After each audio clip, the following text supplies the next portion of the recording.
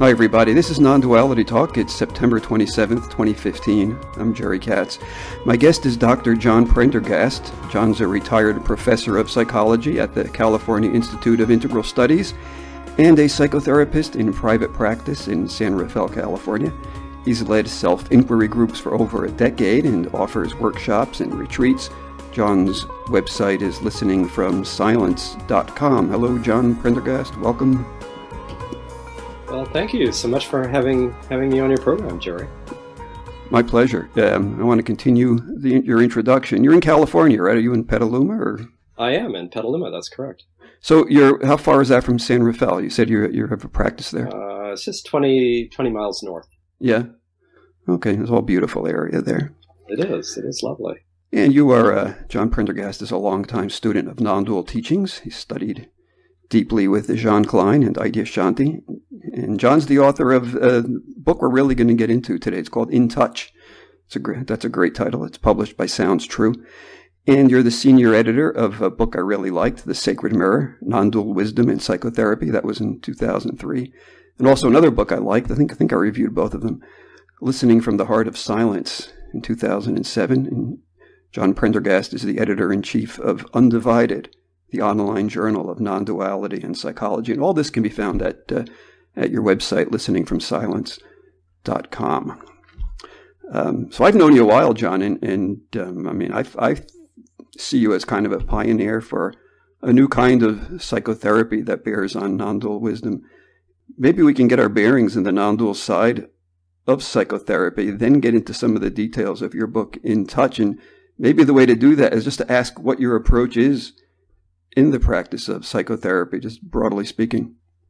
Well, kind of to answer it a little bit indirectly, I've always been, since my late teens, very interested in contemplative spirituality, and I was a TM teacher for a few years, and then trained as a psychotherapist. So I was very interested to see what was the confluence of these two different traditions, a wisdom tradition, really East and West. And my question for many years, I was a transpersonal psychotherapist, was like, how do these go together?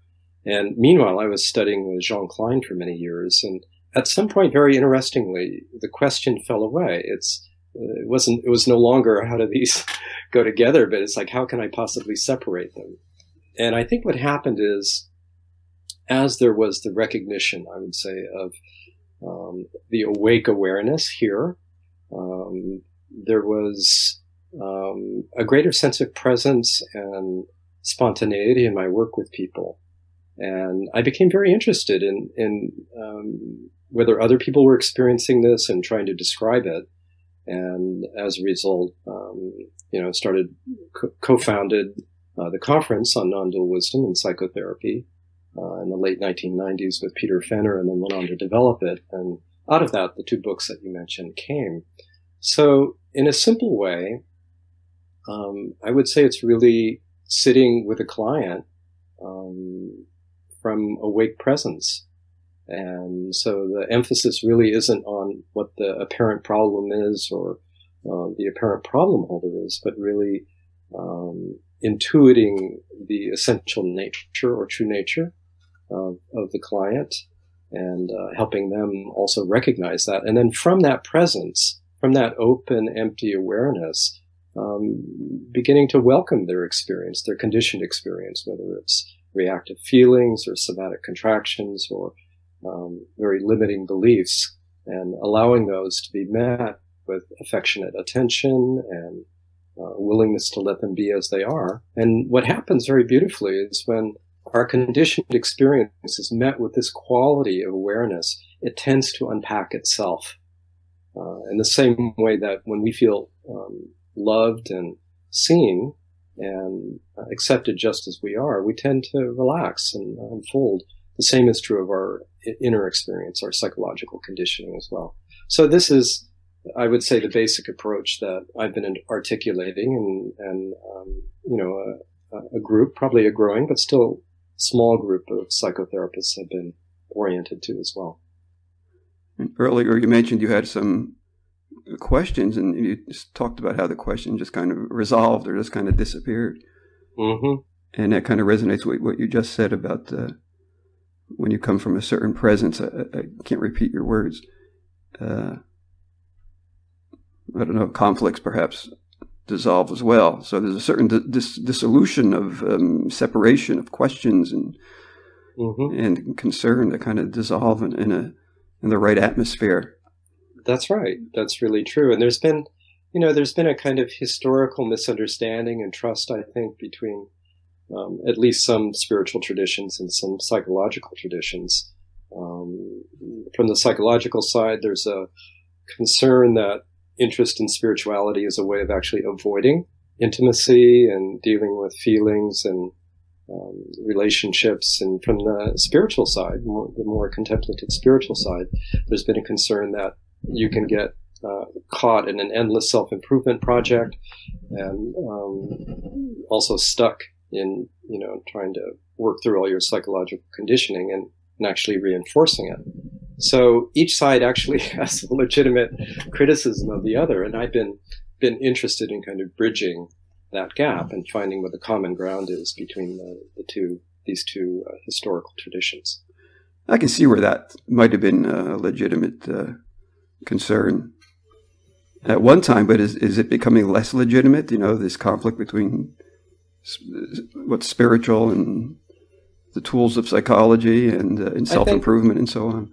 Yeah, I think so. I mean, you increasingly, I think each domain, each tradition is becoming more knowledgeable of the other and also more respectful of their contributions. So yeah, there's a growing confluence, I would say, that's happening. Yeah. Now, you have a lot of experience and a deep background in the practice of psychotherapy. How has it evolved and changed, and what kind of clients are you seeing these days? Well, it's true. It has kind of gradually changed, and I find the majority of clients that I work with now are really interested in spiritual unfolding, often have very deep practices, spiritual practices, and they're also interested in dealing with their more difficult conditioning. Some conditioning falls away pretty quickly as you begin to attune with presence, and other kinds of conditioning, particularly that are rooted in trauma or early ruptures in bonding with parents, take more time to unwind and often more specialized attention. So, I'm with those who are interested in deepening their contact with being, I work with those. And for those who have a deep contact with being and want to work through their conditioning with more clarity and speed, I work with those. So, yeah, increasingly, I work with people who are interested in presence and embodying that presence in their ordinary life and in their relationships. So it's beautiful. It's really, I love working with people who have this deep orientation.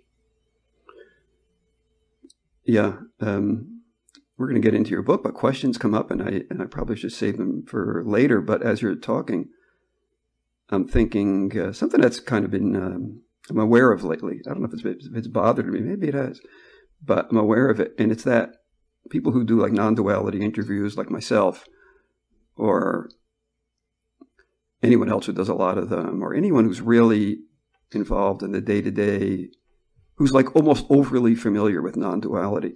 Mm-hmm. It becomes almost too easy. I find that it's almost too easy to do some interviews. Like, I know the themes so well. I know where they came from. I know where they're going. I know the nuances. I know the subtleties. I know the good questions to ask. I know the deep questions to ask. Mm. And it's like big deal. And can we become too polished in what we do? I'm just thinking. It just occurred to me now. Do you ever think of that? Does it ever come up for you, or does the nature of what you do, the presence-centered, body-based approach, kind of take care of all that? I think it does take care of that because I understand what you're saying, Jerry, that one can get into a kind of routine, a familiar routine in terms of thinking about this and talking about it. It's something else actually to sit with someone and explore their direct experience in the moment, because it's very rich, it's very unique, even though there are general patterns that we all share as human beings. And the contact, just the sharing of the presence is very alive and fresh. So I think if we're really, the more comfortable we are with the unknown, our willingness to not know in the moment, our willingness to simply rest in awareness and wait, the fresher the dialogue becomes. And whatever we're speaking of, whether it's a therapeutic dialogue, whether it's an interview, whether we're in relationship with someone else, it's so easy, isn't it, to get into the, familiar routines and conceptual frameworks that we're so comfortable with. Yeah. Yeah, I think that's why in some interviews I like to throw, a wrench into the works to try to break that. But I don't think I need to do that in this interview. Unless you want to. It's up to you. Well, no. It's something in your book. Let's look at your book now, because now you're talking about your approach. Now we can look at go right through your book. And also I want to say your book has a lot of very useful exercises. And if you want to try one, do an exercise or one or two or more at any point, just to jump into it. Okay. If you think that's going to be useful in this context, I don't know if it is or not. Well, it may or may not. Yeah, it's it's one thing to talk about these things, and it's another to experience them firsthand and to experience them deeply. And that's why I actually included these little experiments and inquiries throughout the book, because if we don't really have a direct experience of it, it remains abstract. So there may be opportunities during our dialogue. Yeah. Mm-hmm. Your book is divided into 4 parts, and just going through it, you start out with a view of the body. You have a scientific view, you have a more felt sensing view, and that's the first part. And then in the second part, it's called reducing the noise. So we can imagine what the noise is, but you can talk more about that. And then reducing the noise, could lead to a being with experience or different questionings. And I'm just very briefly going through it. In part 3, then, once the noise has been reduced and there's more of a being with experience, then there's a hearing. Part 3 is called hearing the signals, the somatic qualities of inner knowing, and there's 4 of those. We can go through those, and or is there 3 of them? 3 or 4 of those, I think. Yeah, 4 of them. Then in part 4, after you've reduced the noise and heard the signals, then there's the fruits of inner knowing, self-recognition, and this great intimacy. So in a few seconds, I've just gone through the major themes. Is that fairly? Yeah, I mean, this cursory but accurate. Yeah, very accurate. And the overarching theme here is one of attunement, and the role of the body in attunement. So, what I notice, and focusing on the sense of inner knowing, I think that's what makes this book a little bit different from others, is the body approach, the somatic approach, and the subtle somatic approach, not to mention, working with conditioning, the conditioned body, mind, and our ultimate non-dual nature. So I was very interested in weaving these themes together. And this overarching theme of attunement, the body is like, in a way, like a musical instrument, and it can be more or less out of tune, and we can be more or less out of tune with it. So there's a real value in learning how to slow down and actually listen, not just with our ears, but as a kind of metaphor for sensing our bodies. So that's right. It's about the sense of inner knowing. How our bodies are actually have a sense of authenticity, of realness, of integrity. We have a feel for what's real and what's not, and it's often obscured by our either lack of attention or our reactive feelings or our beliefs. So, the first section of the book, I lay out the science of attunement in terms of objective science and what we're learning about the importance of being attuned internally to our feelings and to our sensations and our interior experience, and being attuned with one another, because children really need to feel attuned. And if they don't, they start tuning out to themselves and others and have difficulty thriving in life. So there's a lot of interesting neuroscience that's emerging about this, and we don't need to go into it, but I felt I wanted to include that in the book, at least for readers who are more rationally and scientifically oriented, to know that there is this research emerging about the importance of attunement and deep listening. Yeah, you did. You cited a few studies. Yeah. Yeah, and Dan Siegel's work is really a central piece of this. He's a neuroscientist and researcher out of UCLA, and is doing a lot of pioneering research on relationship and attunement that fits very well with the theme of my book. And then on the subjective side, there's a sense that there's the felt sense, and this is a whole body sense of something. It's pre-verbal. And this was discovered by Eugene Gendlin in the 1960s. He was a colleague and co-researcher with, I'm forgetting his name right now, Carl Rogers. And he was researching psychotherapy, and he discovered there were certain clients who were just naturally gifted in tuning in. And they had it's rarely used ability, but it's actually common to everyone, native to everyone, to be able to listen to subtle sensations in the body and form a sense about a situation or a problem or a person. So he called this felt sensing and developed an approach called focusing, which some of your listeners and perhaps you are familiar with. And it continues to be, it was developed in psychotherapy, but it's far beyond psychotherapy. And this sense of this felt sensing, this capacity for felt sensing, I've discovered, and others as well, just has a really tremendous range and includes actually our ability to sense what's deeply true, our true nature, and what's deeply authentic, both on personal and, transpersonal levels. So I discuss that in the book, and it's a really important resource. And also the subtle body.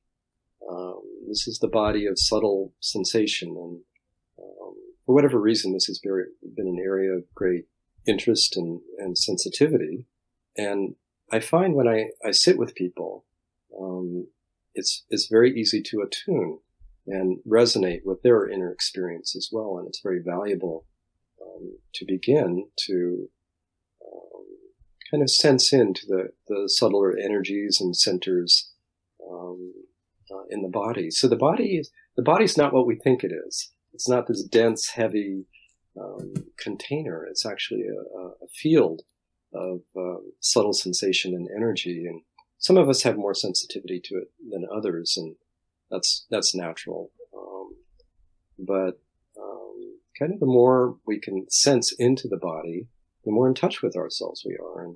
And this allows us actually to be more available to I would say our true nature, our true undivided nature, or non-dual nature.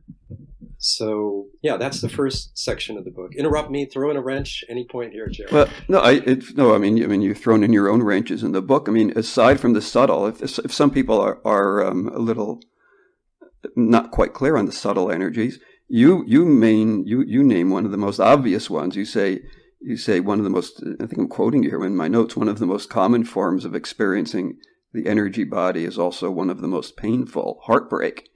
So never mind the subtle stuff. I mean, that's the stuff everyone's got hit with. Well, that's right. Sometime. I mean, yeah, we can feel, any of your listeners, almost all of them have had this experience, being, losing a loved one or having someone leave you that you love in a relationship. And there's this wrenching, kind of sometimes stabbing sensation in the center of the chest. What is that exactly? It's not musculature.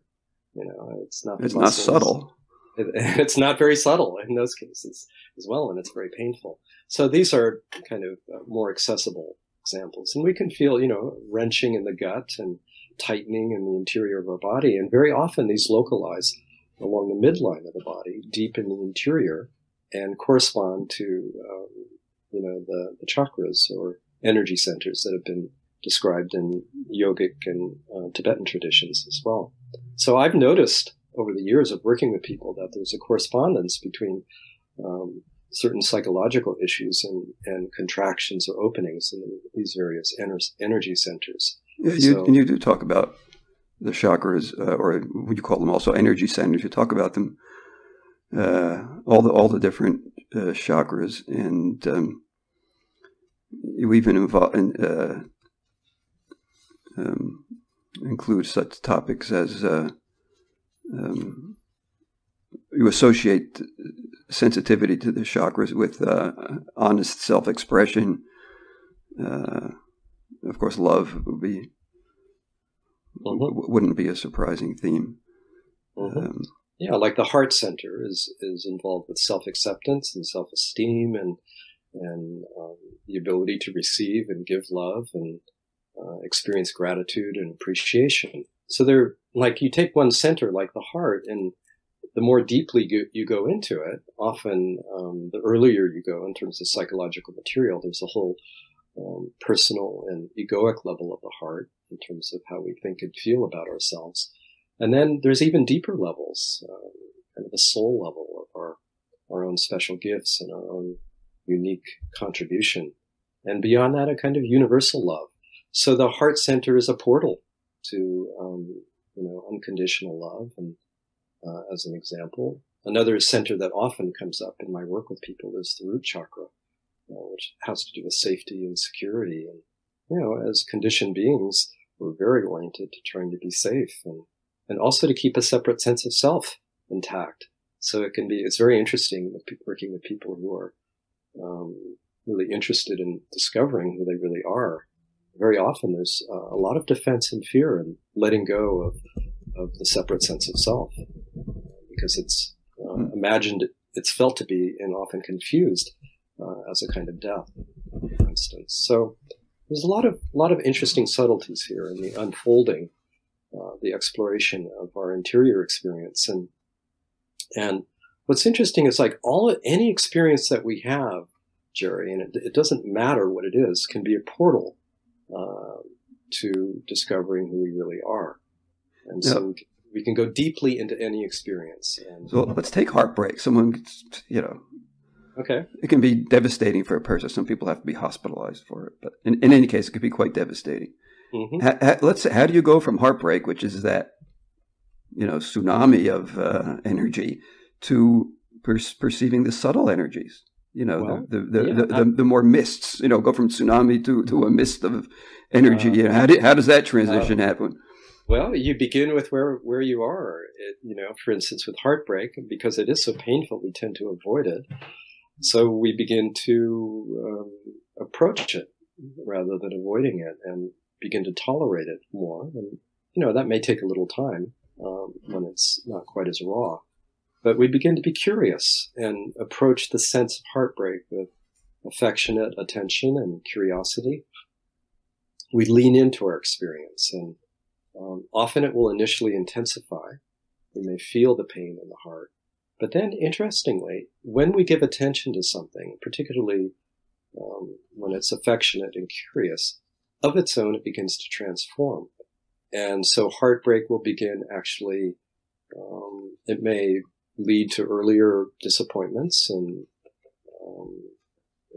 wounds emotionally and relationally that we may have experienced. So that might be a shift that happens. Earlier betrayals may emerge, and we realize there's a whole drawer full of heartbreak that's there. And as we tolerate it, and as we begin to feel our way through it, it actually begins to soften. The sharpness of it diminishes, and there's a kind of a quietness and an openness that begins to appear, a tenderness, actually. We begin to feel, what it is, that was hurt. And we may begin to feel something very tender and very innocent and actually quite beautiful.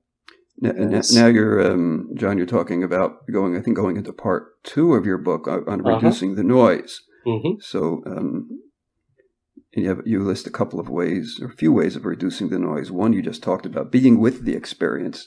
And I'll just quote you from the book. You say apparent obstacles such as turbulent emotions, which we were just talking about, and bodily constrictions can become allies, pointing the way to treasures that have been buried and forgotten deep within. And yeah, that's just what you were talking about. Exactly. It's like taking the heart, for instance, it's so painful to be, for instance, rejected or neglected or attacked. We defend our hearts and close them. We put on, a certain kind of suit of armor in order to deal with a challenging environment in the family or in the world. And then we forget the tenderness and the natural innocence and openness that was there. So by willing to kind of go through our defenses, maybe an initial numbness and then a degree of pain that we go through, then there's a softening and an opening, and we get in touch with the buried treasure, with those essential qualities that we were trying so much to protect.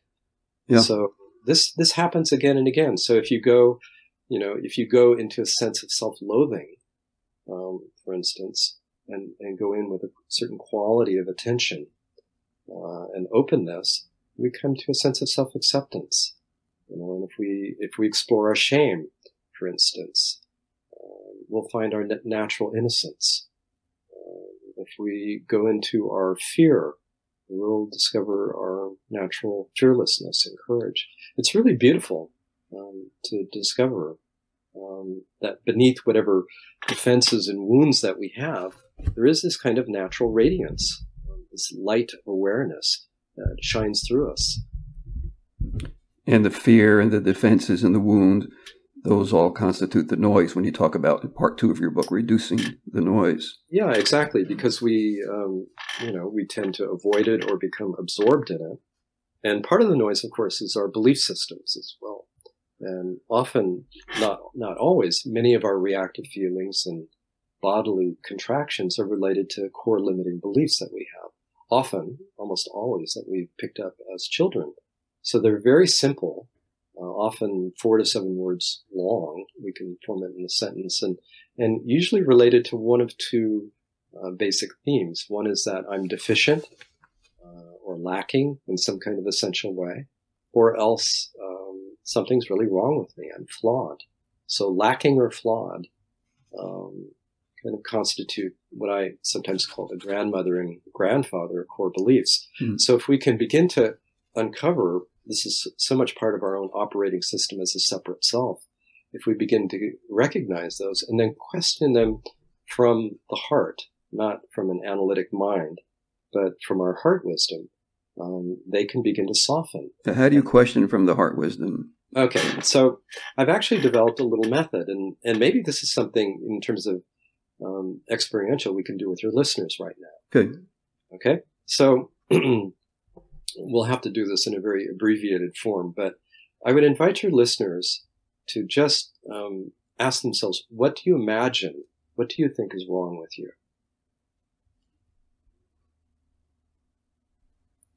And just notice what comes up in a very simple way. What do you imagine or think is wrong with you? Keep it very simple. And if you've touched something that's really something that you actually believe, and often these are subconscious, you'll feel a kind of contraction, a kind of density, a darkening, a collapsing that goes on. So it's very interesting to first see cause and effect between a belief and a contraction. So if, for instance, you have the thought, I'm worthless, right? You'll feel, a closing down, a shutting down, a density. So whatever it may be, something very simple. See if you can formulate that belief, noticing what the impact is in terms of the body. And then bring your attention to the heart area. Let the belief go. Bring your attention to the heart area. You can do that by imagining that you're breathing directly in and out of the center of your chest.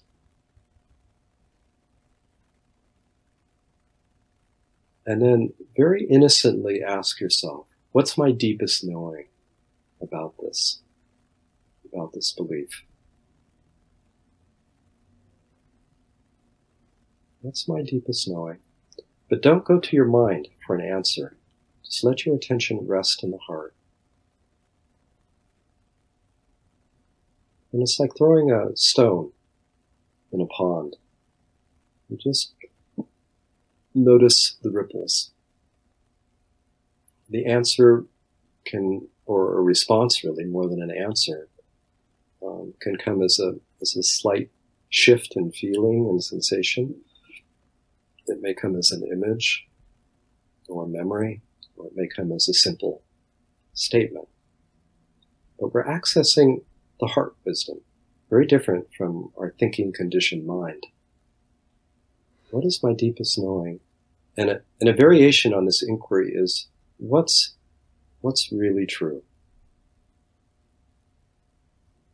What's the deepest truth? So I was doing a workshop yesterday, and was working with this, and people reported a feeling, like one person said, he didn't share what his negative belief was, but he said, I felt like there was more space around it. I wasn't so stuck to the belief. I had some wiggle room, which is a nice description.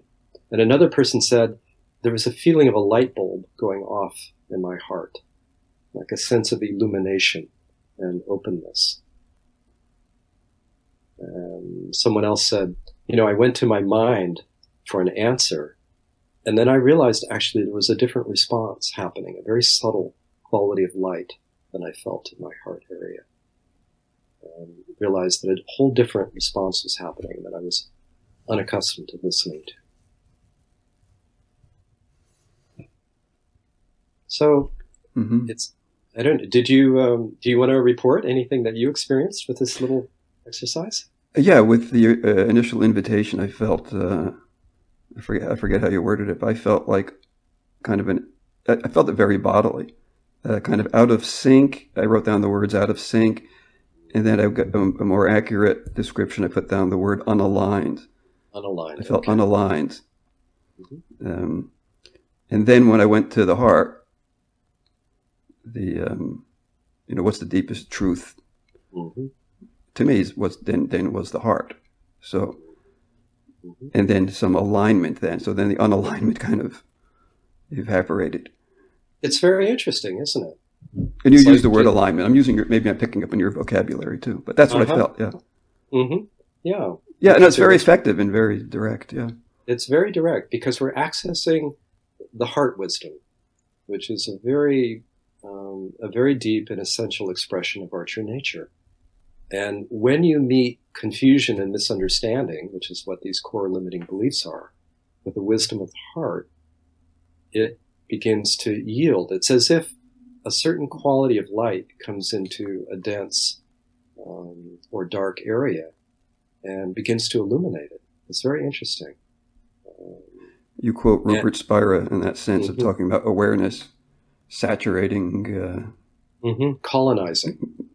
Yeah, a good British metaphor. Conditioning. Yeah, I guess. I've teased Rupert about that a little bit, but yeah, it's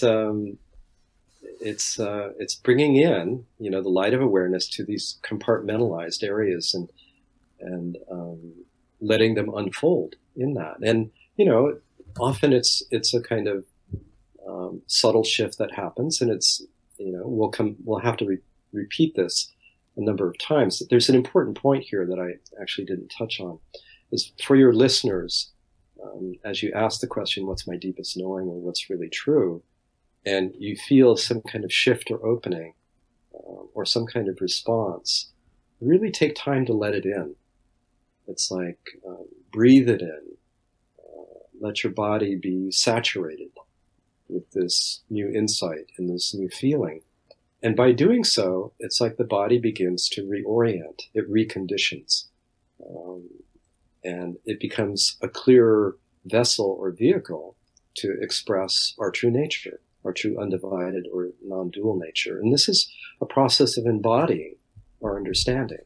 And this is critically important, that we not just get things on the level of the mind, even the awakened mind, but that there's an awakening of the heart and an awakening of the abdomen, and that our whole body begins to, which is very related to our conditioning in psychology, subconscious psychology, begins to participate in the understanding, so that we live this in our lives and in our relationships. It's not just something that we know abstractly or experience on the meditation cushion or on retreat as well.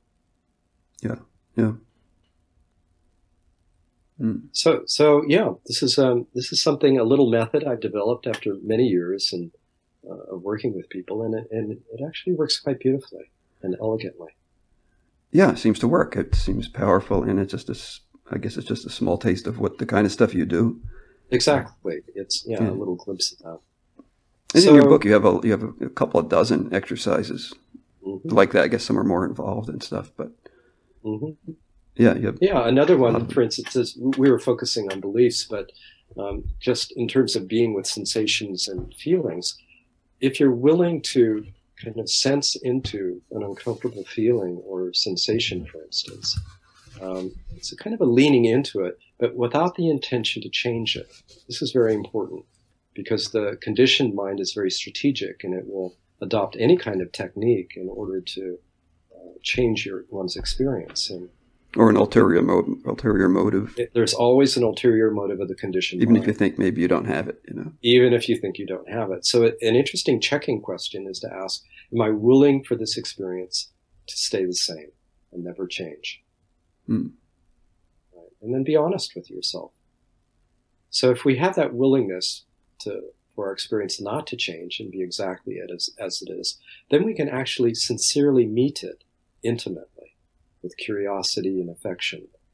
And in the same way that people enjoy being met with acceptance and curiosity and affection, the same is true of our interior experience. And it just provides an environment. If transformation is going to happen, this is the optimal environment. And so we can breathe a little bit into that difficult experience, and we can inquire what's in the very core or center of it, and just listen and feel. And of its own, it will transform. It's really about being intimate with experience. So if we approach our feelings and our sensations, that quality of affectionate attention and curiosity, and if we approach our beliefs with an attitude of heartfelt wisdom and inquiry, this transformational process will be catalyzed as well. So this is being with experience, and this leads us to the next section of the book, which is hearing the signal. Yeah. And so the noise, presumably over time, the noise is gradually reduced. I don't think it's ever completely reduced, but it can diminish, and we can have a quieter, more integrated interior experience. And as we do so, and this has been very interesting for me as I've worked with people in spiritual mentoring and in psychotherapy, these kind of classic cluster of essential somatic experiences arise. And one of them is an openness of the heart. As we get more in touch with our truth and what's really in our integrity and our authenticity, the heart opens more. We just generally feel more grateful and appreciative, and we can feel a kind of radiance in the center of our chest. So it's subtle, but it's palpable as well. We can feel another quality that I've noticed, and of course you read about in the book, is the quality of deeper groundedness. And we just become more relaxed in the core of the body, and attention drops down, and there's a sense of greater stability, both relative stability, but interestingly, as our sense of ground opens, it becomes less localized as a space beneath the body, and actually becomes global. We feel it all around, and we can sense it we can speak poetically of it as a groundless ground as well. So this is something else. People just, when they get in touch with their truth, they tend to feel more grounded.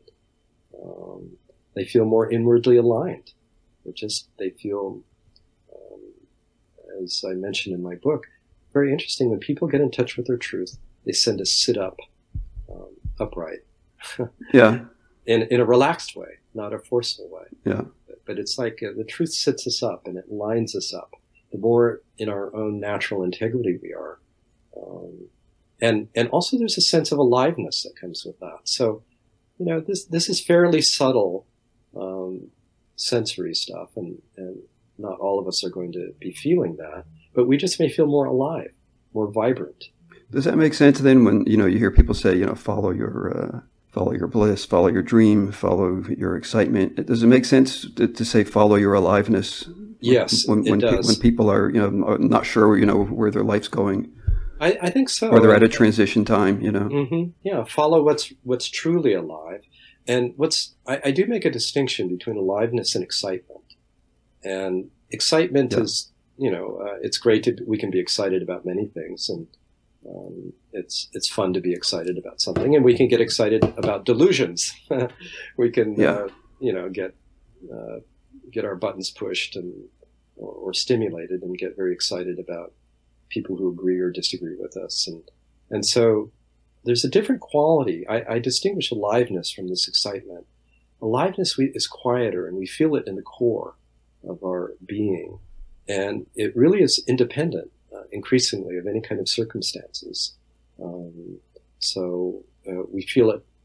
We feel it just about life itself, a kind of core or essential aliveness. And so that is really a very important quality to pay attention to. Something is in a deep, quiet way, really, really alive for us, and that it feels in our integrity as well. Francis Lucille talks about following your enthusiasm. Mm-hmm. Yeah, very similar in the sense, the root of enthusiasm is the word theos, or God. So, there's something deeply inspiring, something that really is nourishing to us in a deep way, not in a superficial way. That's something to really follow. And this is, I'm glad you asked that question, because the subtitle of the book is how to tune into the inner guidance of your body and trust yourself, and which was actually I would have subtitled the book differently, as a sense of inner knowing. It sounds too like a handle of how to do this and get something, but the point is that we do have an inner guidance system, and it's true on a relative level. We can feel what's authentic, and if we tune in, and we can just feel inclined to move in a certain direction, even if it's unfamiliar. And then we also have a sense of what's most deeply true, what's most deeply authentic about who we really are as pure being or pure consciousness as well. And interestingly, our body, responds and has a sense of that as well. So we can be enthusiastic about certain forms of expression in our life, things that we love to do, like Francis loves to play tennis, for instance. Yeah. He's an enthusiastic tennis player. We're old friends from the Jean Klein days. Mm-hmm. But he has a deep enthusiasm for true nature, and, teaches beautifully about that as well. And so this is true for all of us. We have this deep intuition of what's alive for us. And all of these, one point I want to make that I think is really important, it's not about cultivating the qualities of trying to be more open-hearted or trying to be more grounded or more aligned or more spacious, which was the fourth quality. It's more, as we attune with who we really are, these qualities begin to naturally appear. And they just let us know we're on the right track. Because they're essential qualities, they're byproducts, I would say, of our true nature. And so they're pointers. And that's why I use the metaphor of trail markers or cairns. These are subtle bodily markers, and they're complementary to certain essential emotions, such as gratitude and appreciation and courage that emerge. All of these spontaneously radiate out of our true nature or being. So they're homing or honing signals that let us know that we're in the right direction. And that's important because we can be so easily seduced by our thinking and by our minds. And I think that's probably why I emphasize this as I do, because I've had such a strong analytic and skeptical mind. It's been really helpful to include the body in terms of the development of self-trust and trust of inner authority as well. So that's one of the main themes of my book as well, is developing that sense of trusting ourselves, and that there is this inner knowing, which is the real teacher. And any outer teacher is in touch with that inner teacher and points us to it. I really like I guess what I resonate with most with of the four somatic qualities, again, with going through them again, groundedness, inner alignment, open-heartedness, and the fourth one was spaciousness. Space. Mm-hmm. Yeah, we get a sense of, again, quoting from your book, when we get in touch with our inner knowing, there's often a sense of vast space within and around our bodies, and this subjective sense of space is almost always accompanied by a deep silence. That's right. Mm-hmm. Yeah. Openness, spacious awareness, a profound, vibrant silence as well. You talk about the sense of spacious awareness being contagious. Mm-hmm. Yeah, it's true. And I mentioned in the book, it's just like the first time I met both of my main teachers, Jean Klein and Adyashanti, without having any direct verbal or visual contact, just sitting, in proximity to them, there was immediately a sense of this vibrant silence and presence. So it's this sense of space is not just individual. It's a kind of shared space or shared ground that we all have. And as we really uncover all these misidentities, all this mistaken identity of who we thought we are, and open increasingly to the unknown and the unfamiliar, we find ourselves in presence. And this presence is a contagious ease. We're not intending to influence others, but it's in the field and it's felt. So it's very interesting. A contagious ease. It's pretty cool. Yeah.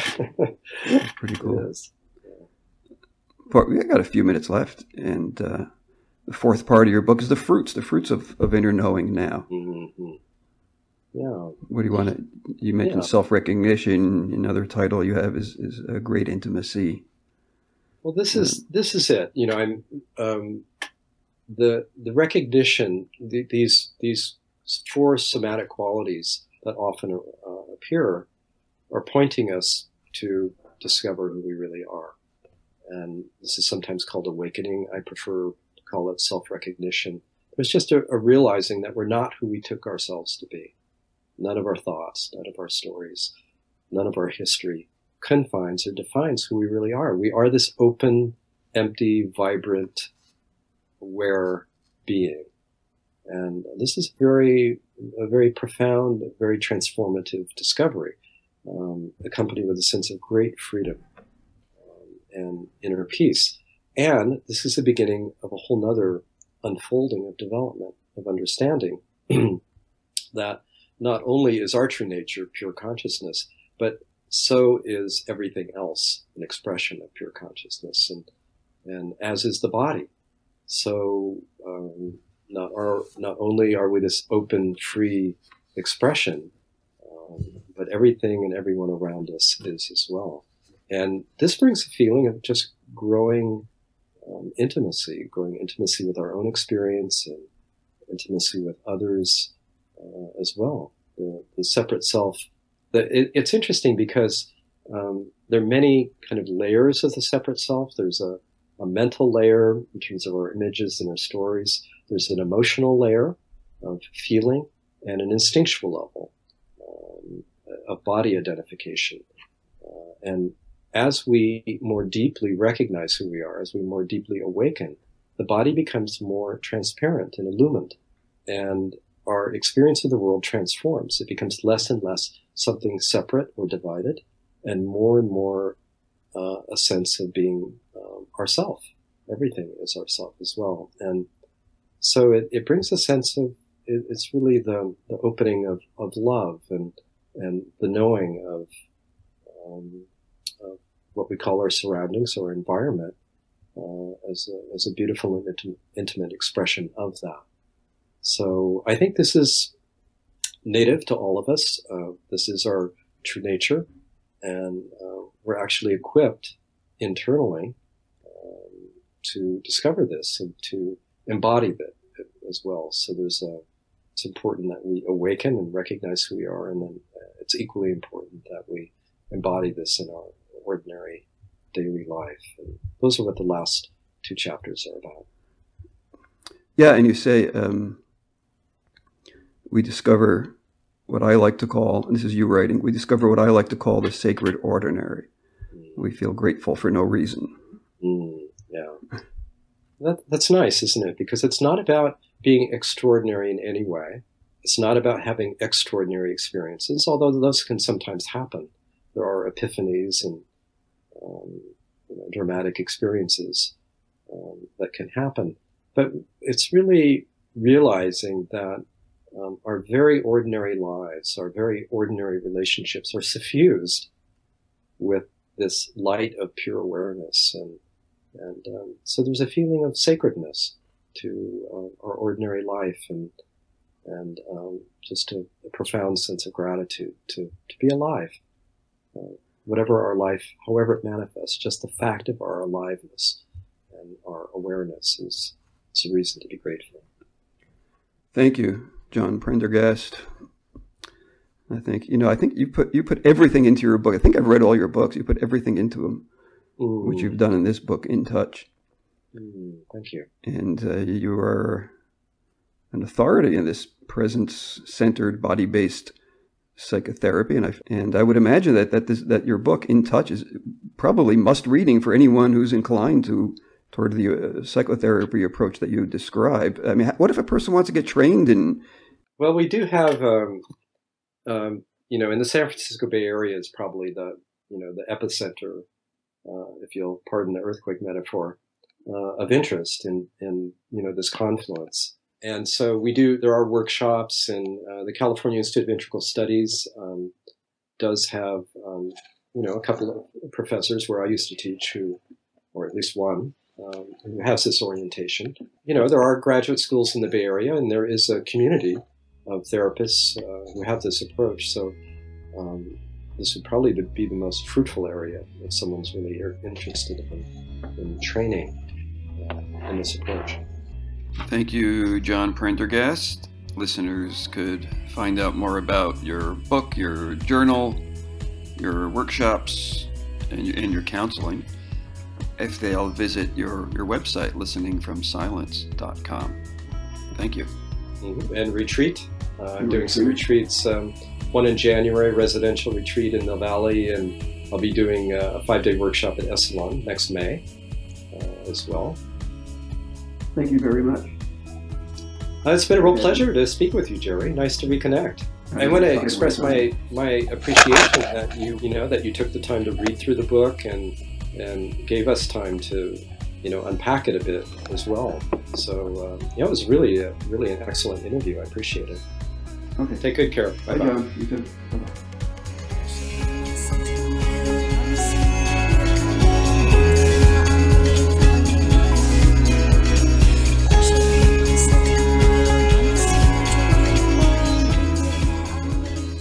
That was my conversation with Dr. John Prendergast, a retired professor of psychology at the California Institute of Integral Studies, and a psychotherapist in private practice in San Rafael, California.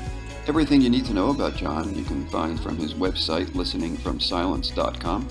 Mainly we talked about his new book, In Touch, How to Tune In to the Inner Guidance of Your Body and Trust Yourself. This has been Nonduality Talk. Our website is nonduality.org. I'm Jerry Katz. Thank you for listening.